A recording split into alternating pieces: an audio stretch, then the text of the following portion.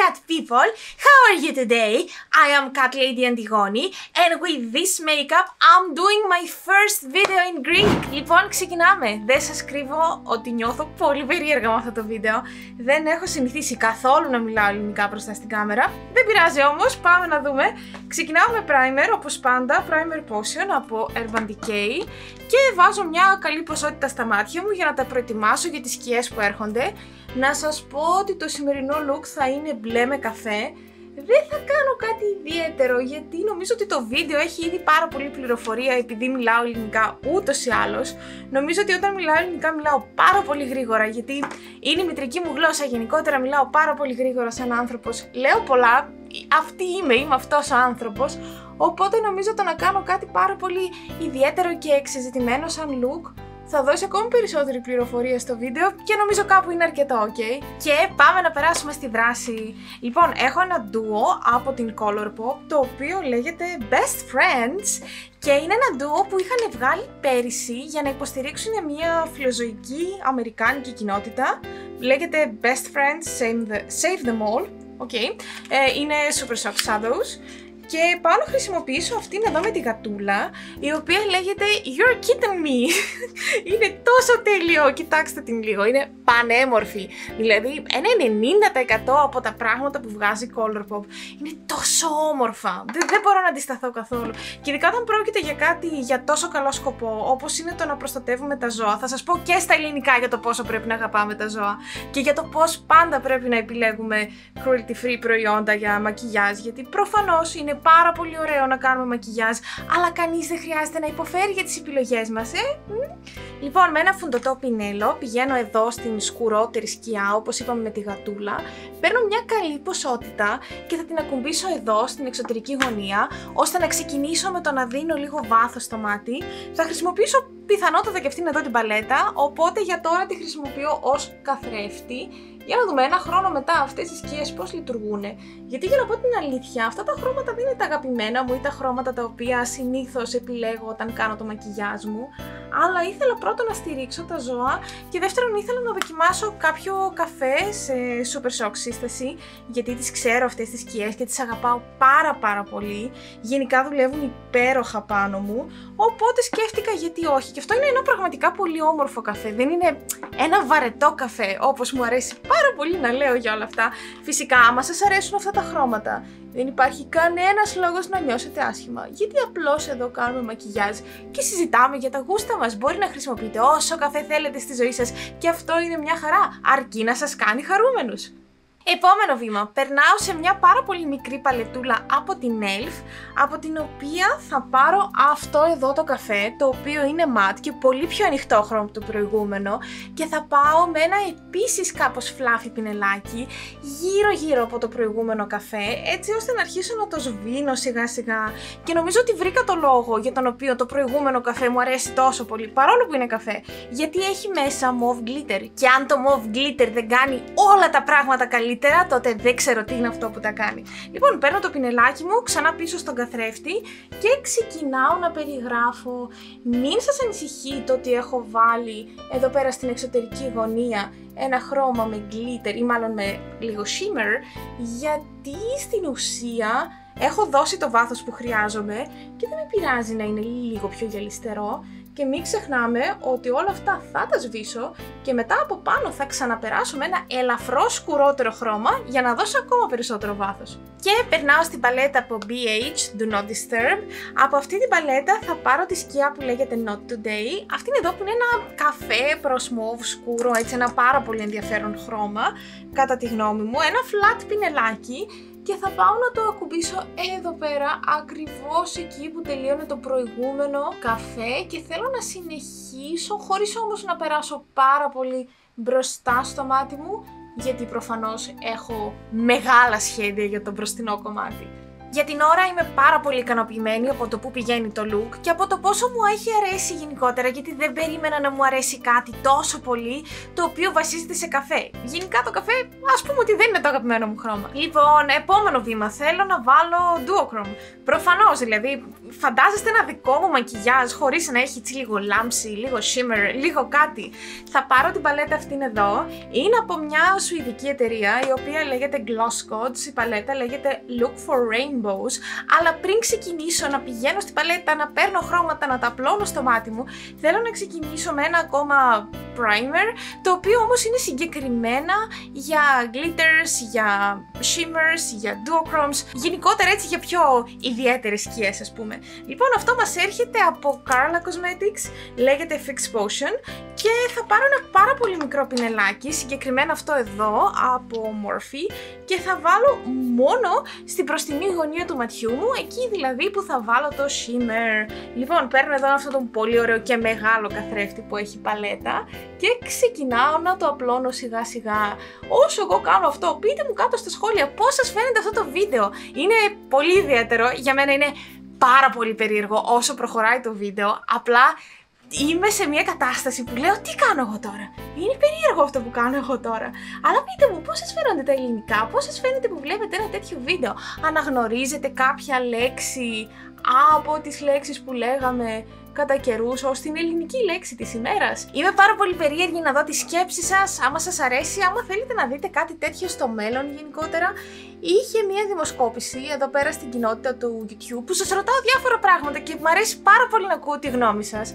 Και σας είχα ρωτήσει τέλος πάντων αν θέλετε να δείτε ένα βίντεο στα ελληνικά. Περισσότεροι μου απαντήσατε ότι θέλετε να δείτε ένα βίντεο τουλάχιστον, αλλά κάποιοι από εσάς είπατε ότι θέλετε να δείτε παραπάνω από ένα, το οποίο ειλικρινά με εξέπληξε, δεν το περίμενα, οπότε ξεκινάμε με αυτό το βίντεο, θα δούμε πώς θα πάει, θα δούμε αν θα σας αρέσει και εσάς, γιατί με ενδιαφέρει πραγματικά πάρα πολύ να δω τις αντιδράσεις σας, τα σχόλιά σας, πώς σας φαίνονται τα ελληνικά γενικότερα, και αν όλα πάνε καλά, γιατί όχι, μπορούμε να κάνουμε του χρόνου κάτι αντίστοιχο ή ακόμα πιο σύντομα. Γι' αυτό θα ήθελα πάρα πολύ να δω τα σχόλιά σας. Αυτό το πινέλο ήταν πολύ λάθος επιλογή, αλλά είναι αυτό που είναι, θα δουλέψουμε με ό,τι έχουμε. Κοιτάξτε τι ωραίο που δείχνει το χρώμα. Είναι απίστευτο, έτσι, είναι απίστευτο, είναι πάρα πολύ όμορφο. Αυτή την παλέτα την αγαπώ πάρα πολύ. Ήταν, αν δεν κάνω λάθος, η top παλέτα για το 2022.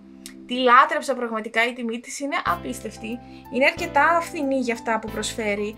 Αν σκεφτείτε ότι οι περισσότερες μάρκες χρεώνουν τις πιο ιδιαίτερες σκιές, είτε duochromes είτε multichromes, περίπου στα 15 με 20 ευρώ ανά σκιά, αυτή η παλέτα πραγματικά που κοστίζει 35 ευρώ και προσφέρει όλα αυτά τα χρώματα, έχει απίστευτη τιμή και απίστευτη ποιότητα. Αν δεν έχετε δοκιμάσει Glosscodes, δώστε τους μια ευκαιρία, είναι φανταστική μάρκα, ειλικρινά σας το λέω. Αυτό το βίντεο δεν είναι sponsored, προφανέστατα, αλλά δεν μπορώ να μην σας πω την αλήθεια, δεν μπορώ να μην σας πω πόσο πολύ αγαπάω αυτή την παλέτα. Νομίζω ότι αυτό το duochrome πραγματικά έδειξε υπέροχο, γιατί είναι γαλάζιο, αλλά παρόλα αυτά έχει και λίγο mauve μέσα όπως το χτυπάει το φως και δένει πάρα πολύ ωραία με το mauve glitter που είχε το προηγούμενο καφέ που βάλαμε, αν θυμάστε. Νομίζω είναι πραγματικά πανέμορφο. Λοιπόν, πίσω στην παλέτα και πίσω σε ένα ακόμα duochrome, το οποίο λέγεται Happy Skies.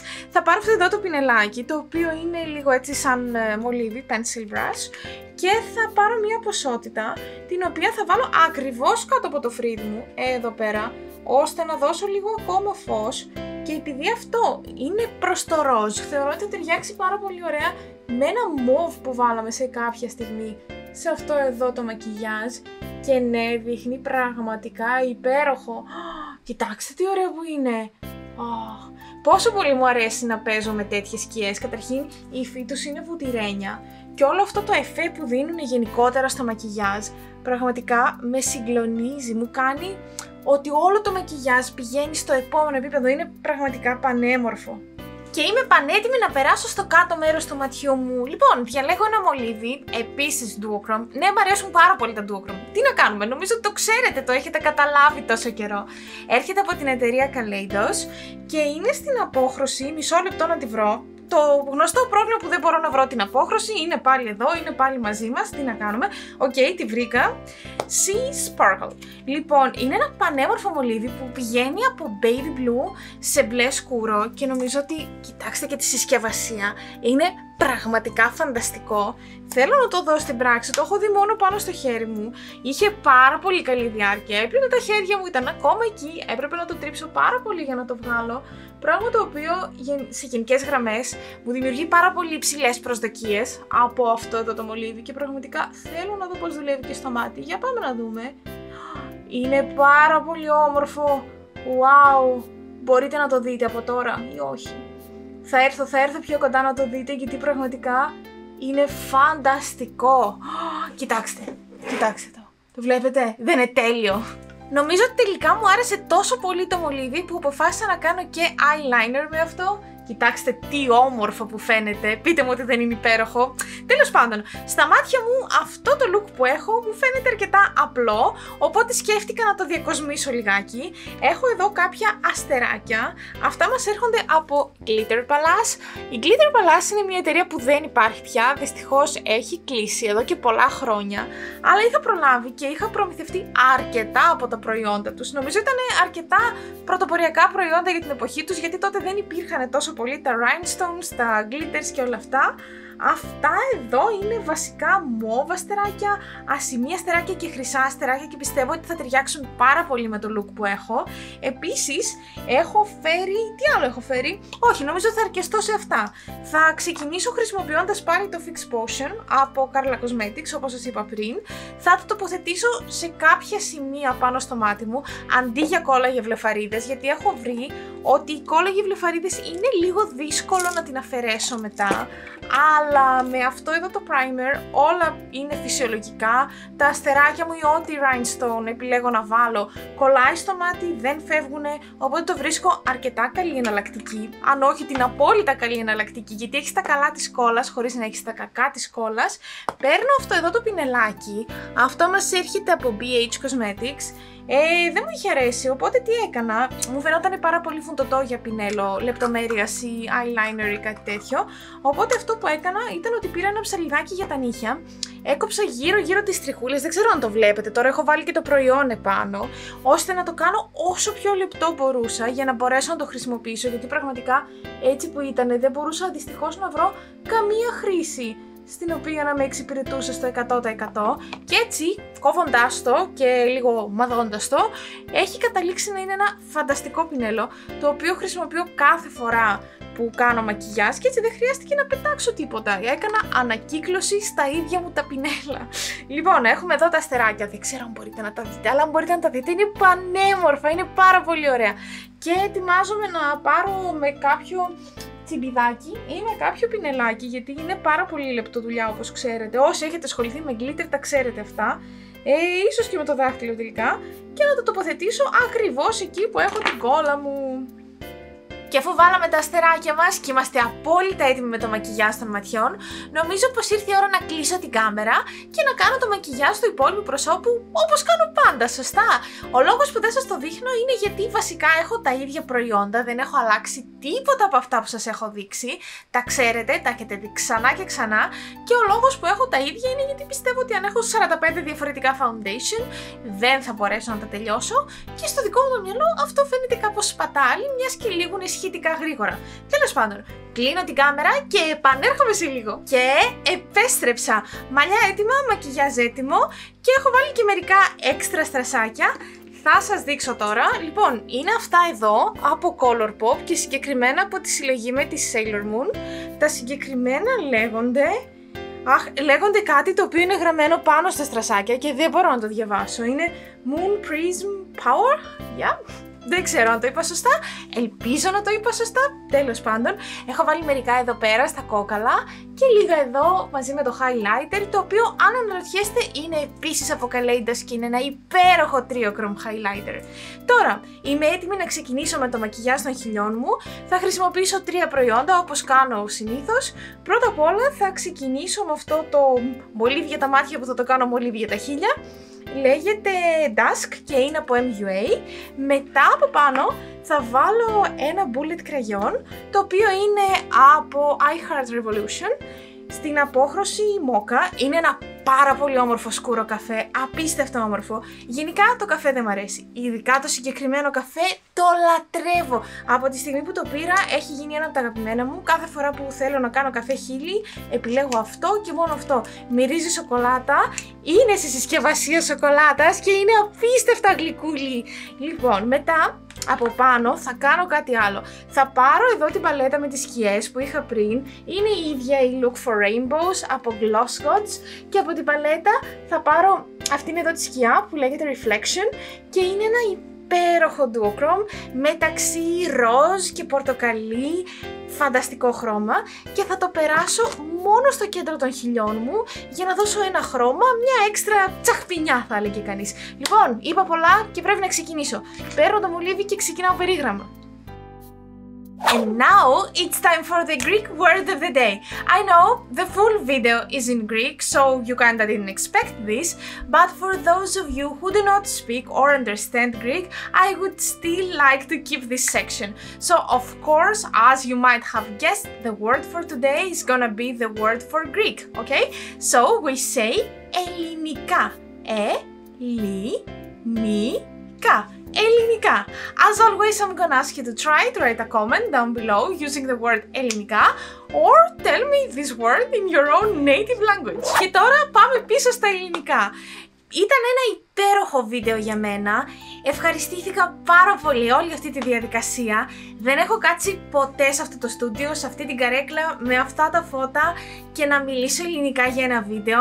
Ήταν κάτι υπέροχο, απίστευτο θα έλεγα, ήταν πολύ περίεργο. Αλλά νομίζω ότι αν θέλετε μπορώ να το ξανακάνω, γιατί πραγματικά πέρασα υπέροχα. Ένιωσα ότι μπορώ να εκφραστώ καλύτερα από κάθε άλλη φορά.